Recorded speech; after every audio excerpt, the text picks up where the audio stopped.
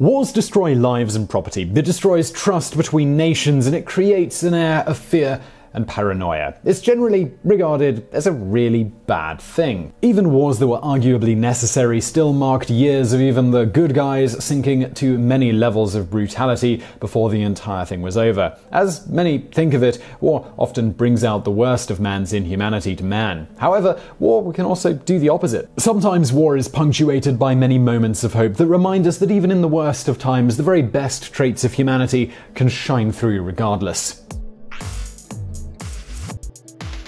Number 10. The Great Emu War in Australia. In the early 1930s, Australia was going through a rather tough time. Like a lot of the world, Australia was going through a depression, and in terms of farming, things were looking rather bleak. Farmers were hoping for subsidies from the government that never showed up, and people were worrying that the economy was not going to stay together in any way. There was very little confidence in the government at the time to fix the situation. To make matters worse, many emus started to migrate to the area and soon started destroying crops and destroying fences, which allowed rabbits in. Australia decided to declare a war on emus and launched the Great Emu War. Most people would imagine a war on wildlife would involve lots of shooting permits and people hunting the species, eating them, and perhaps getting a little more food on the table. Instead, the Australian government actually made it a legit military operation, perhaps because they wanted to put on a show for the farmers and regain their confidence. The hope was that with machine guns they could easily mow down the emus by the thousands. However, the emus proved to be really good at dodging, and as soon as the shooting started, they would scatter. After a few weeks of intense failure that only saw a few hundred emus killed at most, although the commander of the operation estimates only about 50, the whole thing was put to an embarrassing close. While the operation was ridiculous, no humans were harmed, and it helped bring some optimism and humor to a very tough situation. Number 9. Miltschuppe, the soup that ended a war in Switzerland. Back in the middle of the last millennium in Europe, perhaps the most contentious issue was the ongoing battle between Protestant and Catholic factions, both within and between various countries and powers. Switzerland was no exception to this type of conflict, and during the First War of Kettle in the early 1500s, there was looking to be a potentially very bloody conflict between large factions of Protestants and Catholics respectively. The two sides had marched to war, and their leadership were negotiating, trying to see if there could be a peaceful end to the conflict. It looked at first like negotiations were going to fall through and a horrific loss of life would occur. However, something amazing happened. While the leadership was talking, the soldiers, who were all fellow countrymen, were bonding over a bowl of soup. The soldiers who had marched all the way to the fight had brought a lot of bread with them, and the locals had a lot of fresh milk to go around. Both sides were quite hungry and pooled their resources to make a delicious bread and milk soup that was shared all around and averted a potentially very bloody battle. The soup is known as Miltschuppe. I'm not sure if I'm pronouncing that right, and while it is not exactly regularly eaten in Switzerland, it has a very important place in their traditions. Even today, if politicians are quarreling, they eat the soup together in order to help resolve their differences. Number 8. The singing revolution that freed the Baltic states from Soviet rule.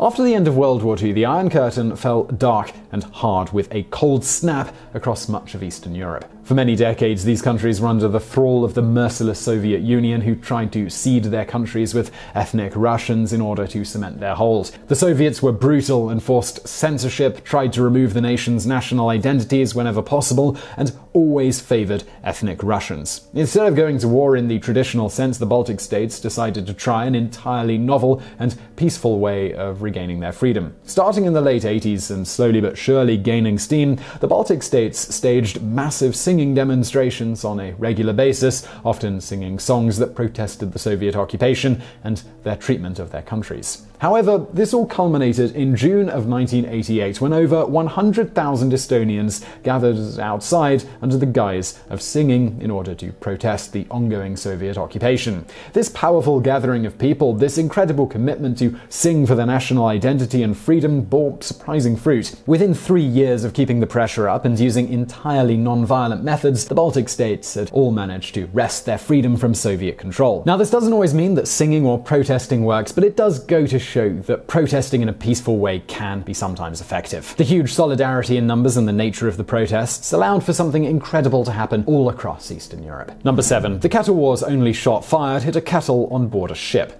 In 1784, the Dutch Republic of the Netherlands and the Austrian Netherlands were in a bit of a conflict. The Dutch had blockaded off a river called the Scheldt for a trade, and this was angering the Austrians, who felt that they should be able to use that trade route to increase their own revenue. In October of 1784, Emperor Joseph II decided to send a fleet of 3 vessels in order to attempt to reclaim the route. However, the battle almost immediately took a hilarious turn. Only a single shot was fired from the Dutch ship, the Dolphin, and it hit a Kettle on board the Lewis, the lead ship of the Austrian fleet. The commander of the fleet was so terrified that he decided for some reason to immediately surrender his entire fleet. This action allowed the Dutch to retaliate and take a nearby fort. Emperor Joseph II was enraged and declared war, but he did not immediately set out to attack anyone, probably because it would have been quite expensive to do so, and his first attack didn't go so well to begin with.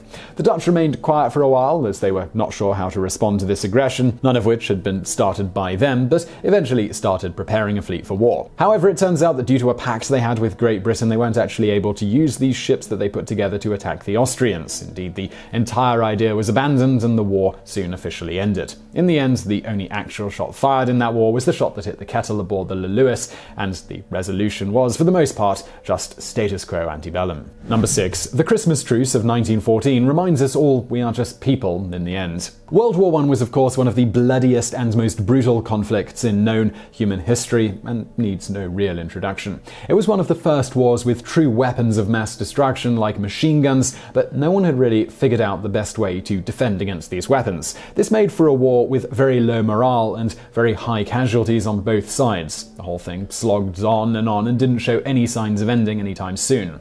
While it was unofficial and not supported by high command or done by everyone, countless soldiers on the Western Front created their own temporary truce on Christmas Day of 1914 and walked into no man's land to exchange gifts, souvenirs, swap bodies and prisoners, and even sing Christmas carols together. The reason this didn't happen in future years is because High Command felt that it was inappropriate.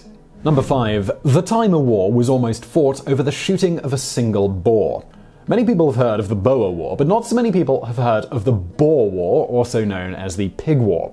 The war goes back to 1859, when the United States was still expanding. The British, they still controlled Canada, and the two were sort of trying to decide where all their boundaries officially lay. The two countries had already been through 2 wars, and no one really wanted another full-blown war between the two countries, which would be 3 in less than 100 years. But things, they started heating up over a small land dispute. The San Juan Islands, now considered part of Washington state, were hotly disputed between the two, and it wasn't really properly laid out in the most recent treaty as to who officially owns them, so both countries started trying to stake a claim. The British sent a sheep farmer to start populating the island with his flock and setting up shop, and at first the British, they had it to themselves. However, the Americans then sent a few settlers of their own who started farming crops and preparing to stay there long term. One of the American settlers saw a boar eating his crops and got angry and shot the boar. After it turned out that the boar belonged to the local British sheep farmer, he offered compensation, but the farmer gave a figure that he found insulting, and the two sides found themselves in a nasty standoff. The Americans sent troops to the island, and the British sent ships to stand off the coast with troops that could have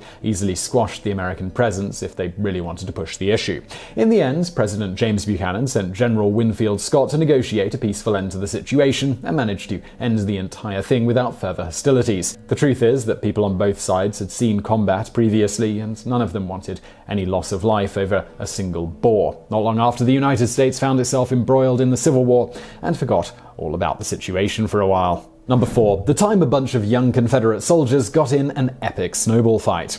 The Civil War was one of the most brutal wars in history and easily the saddest war in United States history. In many cases, it was literally brother against brother or family against extended family, and oftentimes the people fighting the war didn't really even fully understand what they were fighting for or why. One thing that many people don't realize at first about the American Civil War is that the majority of the people fighting the war, especially as it dragged on, were barely adults or only 15 to 16 years of age, basically a bunch of kids, especially when it came to the South nearer the end of the war. Many people also died of dysentery or other diseases before they even got a chance to fight. Many people villainize the South, and for good reason, considering slavery, but it is important to remember that many of the soldiers were just children who were easily duped into fighting. These children were having an absolutely horrific time as they watched their brothers, cousins, and friends die around them. One day, on January the 28th, 1863, there was a large contingent of Confederate troops from several states stationed in a valley in Virginia, and it snowed heavily, absolutely blanketing the area. While most grizzled adult soldiers would hunker down and complain about the weather, the young Confederate soldiers decided to have a bit of fun and started a spontaneous snowball fight between two Texas divisions. When they won, they attacked a division from another state and then teamed up again from there. Before long, several state divisions had put together a gigantic and well-organized snowball fight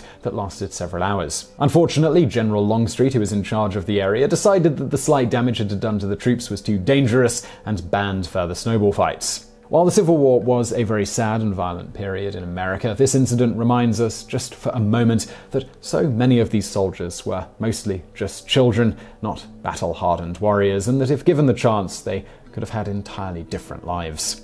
Number 3. In World War II, it was discovered that many soldiers simply didn't want to kill.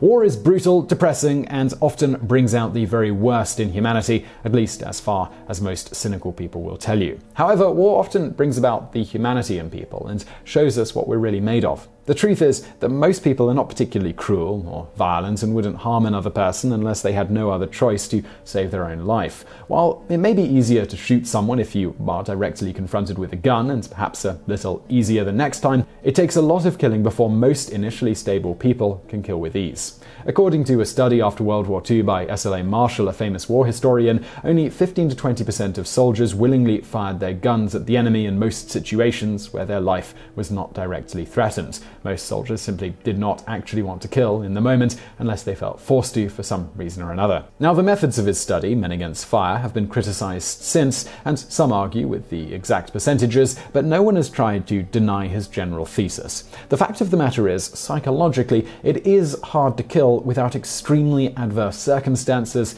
a lot of conditioning, or perhaps mental instability. The military has taken note of this and now often trains people with cutouts of enemy soldiers instead of just bullseyes to further condition them to shoot enemies on sight without thinking too much about it. Number 2. Vietnam War protesters tried to levitate the Pentagon. They even got a permit first. The Vietnam War was already one of the most bizarre and tragic wars in modern history. It was one of the first of its type of proxy war, and it slogged on for many, many years and never really came to much of a satisfying conclusion for anyone involved. Oftentimes, the war involved little actual direct fighting, and bad weather drew things out even longer, especially when fighting in the jungles. In the United States, the mood over the war was restive and grim. People were getting increasingly tired of having their children or themselves sent off to die in what looked like an increasingly pointless war. The counterculture movement was at its peak, and Michael Bowen, Allen Ginsberg, Jerry Rubin, and several other prominent activists planned a march on Washington for October the 21st, 1967. The idea was that it would make a big political statement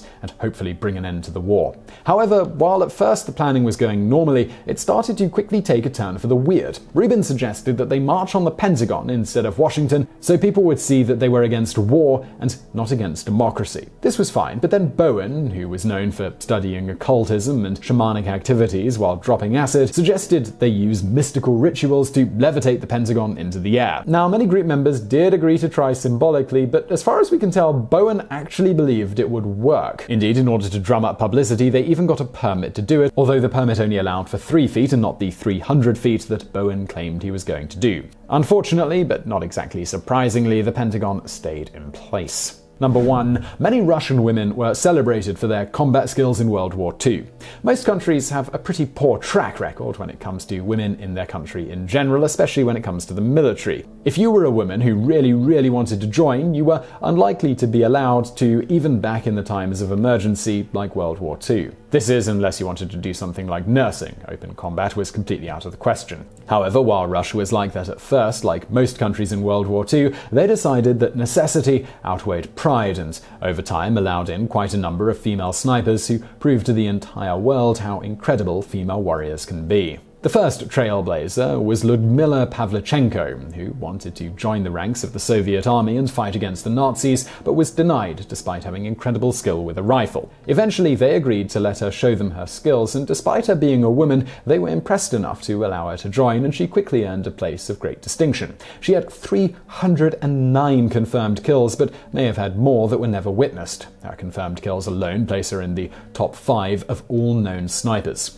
While her contribution was great and she helped get things rolling, we cannot ignore the other roughly 2,000 women in the Soviet Union who served as snipers and were all known for their skill. 500 of these women would go on to survive the war, something many of their male counterparts in all parts of the Red Army didn't achieve. Unfortunately, while Russia paved a trail at the time that would have made a great example for the rest of the world to follow, it is still rare to see a woman allowed to participate in combat, and if anything, Russia has gone backwards on the issue since then. So I really hope you found that video interesting. If you did, please do give us a thumbs up below. Also, don't forget to check out our other channel, Biographics. Find a link to that on the screen now, as well as a video from that channel. And as always, thank you for watching.